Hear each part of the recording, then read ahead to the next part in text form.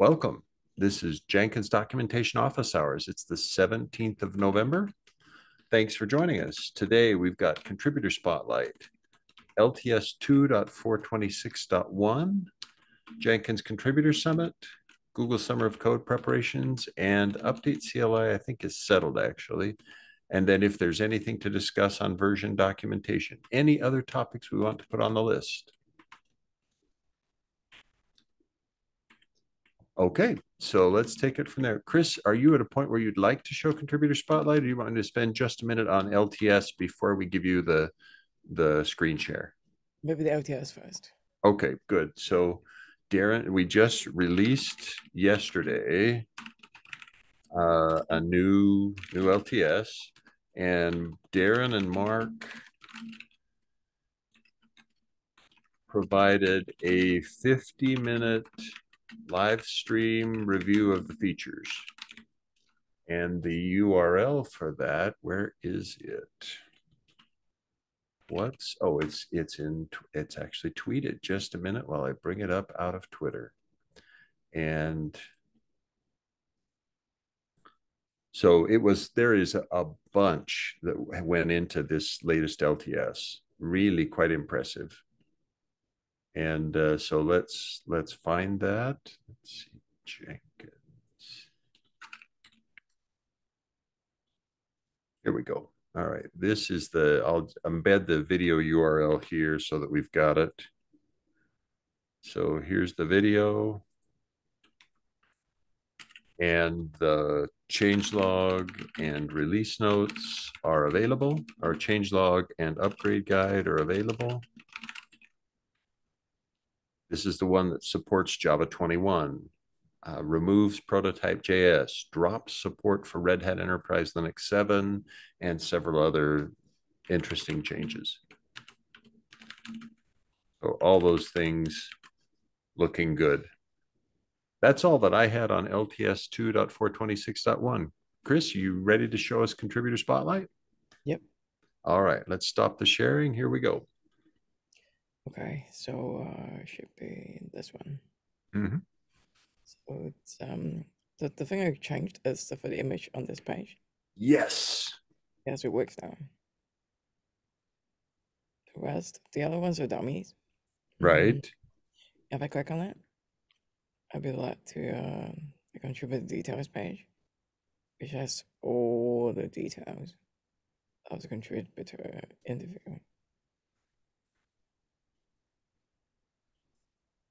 Excellent. Oh, this looks great, Chris. This looks absolutely exceptional. You're welcome. That's wonderful. Okay. So now what are the next steps then? We need, certainly we need the ops team, Damien and Hervé and Stefan, to be ready to deploy the site. Have they set up CI Mark, for your you yet? audio is cutting in and out. I'm getting every third syllable. Oh, And that probably means I've got the I wrong stopped my setup. video thinking maybe it was I'm me. okay, Just a minute. And I'm hearing everything that Chris says, so it might be you. Oh, okay. Yeah, it could be. Yeah, let's figure. So can USB, well, my mic is set correctly. Let me do a check. Okay, test 1, 2. So I'm not sure what's causing me to break up. Well, let's keep going, Chris. Show us. There, I'm getting it all. Okay, great. Good. Who knows?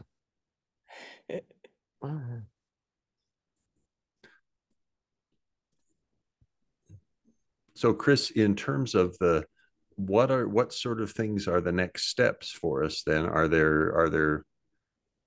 We know that infra needs to deploy and we need a CI set up for it. Yep. What other things are on the list? We may need preview set up for it. Okay. Review process.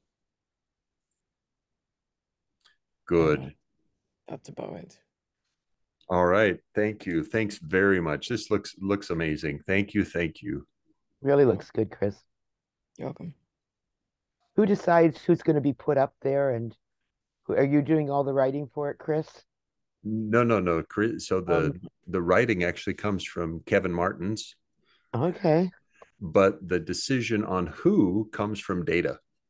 we're really kind of proud of this, actually. So we started a project to identify the top 30 contributors. And we did that by looking at, initially, we looked at pull requests and saw pull requests. Now we're actually gathering pull requests and comments. And it's a cool story to tell. It's an amazing thing to see the mix of people, who they are, and where they're from. But we don't have a way, we've got the number of pull requests, but we couldn't, if somebody, I don't think anybody's doing this, but we say you come in and test and review PRs and stuff like that. And we can't capture that quickly, right? Well, PR comments, we certainly can. John Okay. Mark's been looking at PR comments. The thing that's much more difficult for us to capture, we haven't captured yet, are what about the people who help in Gitter chat channels? What about the people who help in the Jenkins user mailing list? What about people who are helping in other places, or who are, and those we aren't as well suited for. So Yeah. so the data we're gathering is imperfect, but it's certainly better than no data. Absolutely. Super. So thanks very much. We ready to go on to the next topic? Yep. Okay. So next topic then was Jenkins Contributor Summit at FOSDEM. So in Brussels, February the 2nd. Interesting. Why is Jenkins? Okay, here we go. Day. Yeah, on February 2nd of 2024, we will have the Jenkins Contributor Summit in Brussels. John Mark has found us a venue where we can meet, and we've already got commitments from Uli Hoffner. He plans to be there, and we expect Alex Brandes to be there. Certainly, we know that Damien will be there, Damien Duportal, and Stefan Merrill, and Hervé Lemieux, and we hope that I'll be there and that Alyssa will be there and several others. So we're looking forward to it. It's going to be a great, and this picture is from last year, so I'm proud of it. Very good. All right. Any questions on FOSDEM? Okay, next topic then, GSOC 2024 preparation. Chris, do you want to give us an overview? Yep. So we have had 2 meetings to discuss and to add ideas to a project page, and now we have just 4 from last year's. We add to it with new ideas from Mark, me, and also the others on the GSOC SIG team. I think Harvey made a suggestion for a UI project too, so that might be interesting. Oh, good. Okay, that's a cool idea. Good. All right. Because like they have a stats page hosted on GitHub pages right now, but they may need some proper UI UX work. Yeah. So Hervé, I think he was reporting this one, and this thing is a very stone knife kind of user experience, right? You look at this picture, that's yeah, I see. Yeah. And likewise this one. Now it's incredibly valuable what the data is that we have here, but the data is the presentation is, well, it's ancient presentation to remind people of the kind of really cool presentation we get. If we look at what Gavin Mogan has done with the plugin site, here is one little tiny piece of data that I use all the time. And that thing comes from this same data source, but much nicer presentation here, rather than the thing that we saw, tables of data or graphs with no labels, no symbols, anything. So much better. Now the details are still available, so I can still click this and it will in fact load up all the details and show me very interesting things. Good idea, Chris. I like that. Okay. And I will publish the new ideas onto Jenkins.io next 2 days, I think. Or at least I'll open the PR for it. Great. All right. Yeah, we need to add more details to each project idea as we go. Well, and that's one that I've got to do some more on, because certainly some of the ideas we had listed last time, a number of ideas for documentation. So Meg, this is one that is a very real problem that we have right now with the documentation site. When I look at Jenkins.io, there's this thing called an extensions index, but the Ah, extensions index is generated by a program. And unfortunately, the program is broken by plugins using modern development techniques. And so this list, you see, oh, it looks like, hey, there are a lot of things here, except when you look at the list, you realize, oh, but there's no Git plugin. Oops. And oh, there's geez. no SCM API plugin, and there's no GitHub branch source plugin. And so what this is right now is this incredible shrinking list that's failing to show us all of the possible extensions that are actually out there. Yes. And the suggestion here is the tool needs to be rewritten, one, because its current technique is painfully slow and heavyweight, and the other is it's a very good project, possibly for a shorter project rather than a medium or long project. Cool. Cool. Yeah.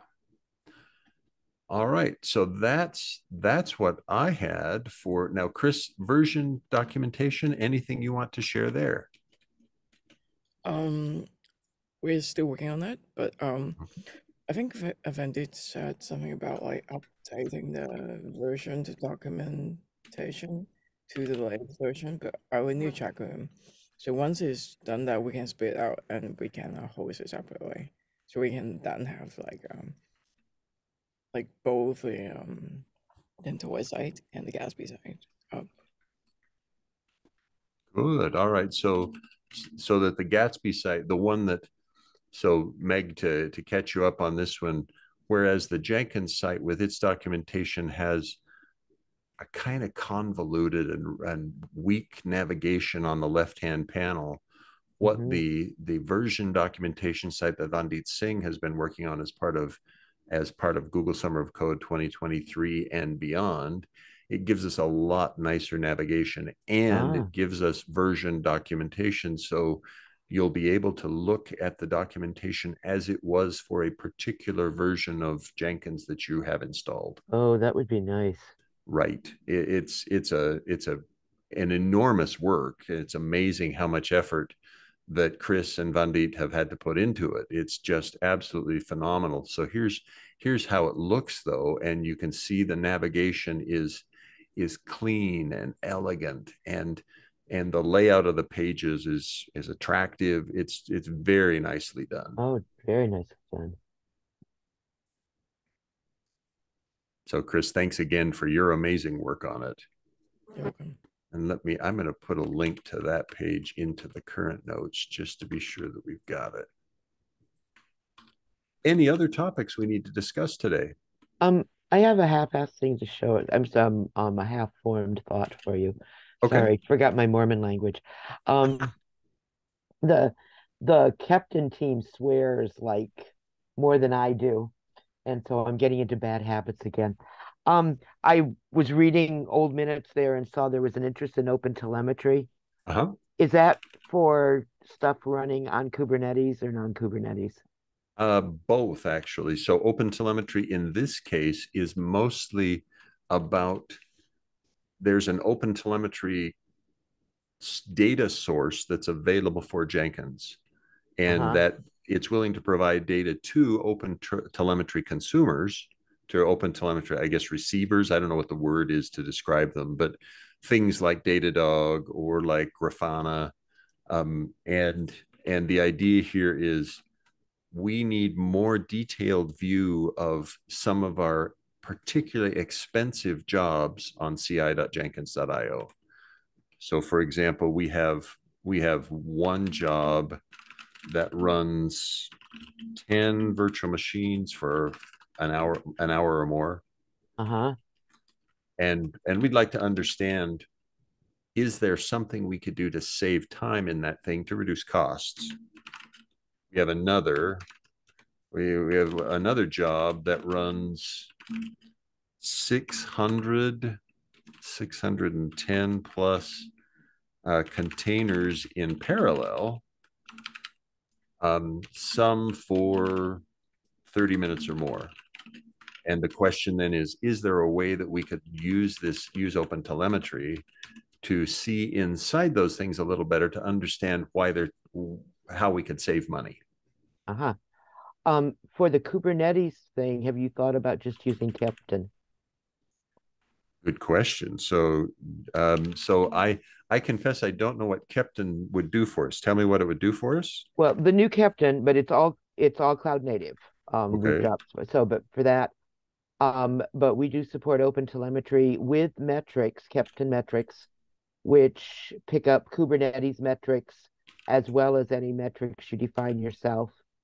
And we now Ah, have an analysis function in there too that will run analysis for you on your data. And it's sophisticated. You can weight it. You can have multiple things being evaluated, etc. I'm biased and naive, but I think it looks very cool. interesting. Okay, so I'll need to do some more looking and see. So it's a yeah, I'll need to do some more research. I can give you if you do you want to flip over to open a new tab and go to captain.sh, Sure. Here we go. where we are not as sophisticated as Jenkins. We're a junior, we're starting out, so it's not as pretty. I'm going to docs, Uh-huh. getting started, Okay. and Captain observability. Okay. And you can read through that. And then in the left frame, click on user guides and go to analysis. Analysis is just brand new. We've just gotten that. Okay. Um, but that now works with metrics and open telemetry. And Interesting. Okay, somebody's so writing a blog post. so is the fundamental thing here then that we describe what we expect from our SLIs or SLOs, and Kepton will then monitor that for us and You give can, us. yes, yes. Um, Wow. all you have to do is install Captain on your cluster, and you will begin picking up open telemetry. And you have to have your open telemetry provider defined, but a couple of trivial things, and it will start collecting metrics and open telemetry that's Ah, there. You can add in additional metrics of your own if you want, and then you can put the analysis on it. The difference being metrics goes constantly. Your analysis you run when you want to, and you say, I want to run it for this time span, or I want to run it for the last 10 minutes, or whatever. You can do either one. okay. And it uses the query, you can query whatever database you're using. I think we currently support Prometheus, Datadog, and Dynatrace, of course. Uh, Mm-hmm. and you can use multiples of any of them. But then you put your queries in. Your queries are in Golang, so you can put in variables to your analysis definition, so that then each time you run the analysis, you can say, use this value. So you can reuse that definition for different criteria. Um, the feature is new, but the people who put it in are some people who've been working with this stuff for a long time. So fairly sophisticated. And I'm actually just reviewing, I think within a week or so, we're going to have a blog post about the analysis. I'm just reviewing it. I need to tighten up his prose a little bit, but it's very good. Um, Cool. Okay, so the idea here then is we ask Kepton to track data or to track open telemetry, mhm. and it then exports that data, makes it visible to us. Yes. And you can display it on Grafana or Jaeger or whatever else you want. I think Jaeger's part of Grafana or something that gives you the full end-to-end trace. of a deployment so you can see where the bottlenecks are quickly. So it appears to be quite true, quite interesting. Thank you. Thanks very much for the pointer. Thank you. I'll And point it to Damien and others as well. Thank you. and if anybody wanted to, we do have 2 community meetings, which are typically very boring. We're not getting a lot of participation. Um, um, so you or Damien could pop into one of the community meetings and talk to the developers, and get some details and see if it works. Thank you. Yes. Oh, Damien, I tell Damien I miss him so much and I feel like such a louse. I certainly will. He smiled when I told him that you and I had dinner together. That's great. Oh, Thank you. yeah. Anything else you wanted to highlight on Captain? No, that's I mean, you can also, if you want, on Kubernetes, the other cool thing, but they're separate, you can run them separately. The other thing that's pretty cool if you're doing like a deployment is you can have Captain intercept the scheduler. So, because Kubernetes sort of does each service individually, each microservice. And you can say, like, these 5 microservices are all part of my deployment, and don't spin up the pods until everything is ready for all of them. And it can also run tasks after the deployment, which Okay. comes in handy. But it's one product. You can run both parts or only one. It'd be hard to do the task stuff actually without I think possible to do some, but the metric, the observability parts you could do completely without the task stuff. So, but you can poke around the documentation, which is, I don't know, maybe C plus B minus quality right now, but there's some information there. Thank you. Thanks very much. And we have a Slack channel. Tell Damien he can join us on Slack, and I will pass the word along. okay. Anything else, Meg? No, I will shut up now. All right. Well, thank you.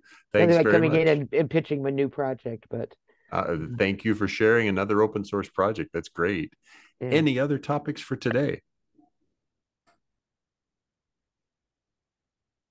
Chris, I assume none from you then. Yep.